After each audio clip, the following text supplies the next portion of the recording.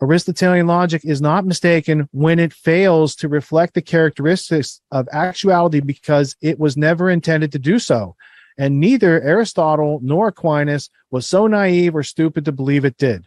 The rules of Aristotelian logic applied to the conceptual world to the ideal proportion of reality and could be applied to the physical world, space-time, only by undergoing the rules of epistemology.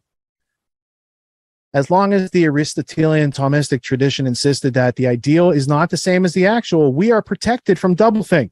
That's right. But once the semanticists can make us believe that the ideal must be at the same time as the actual, we are wide open to doublethink.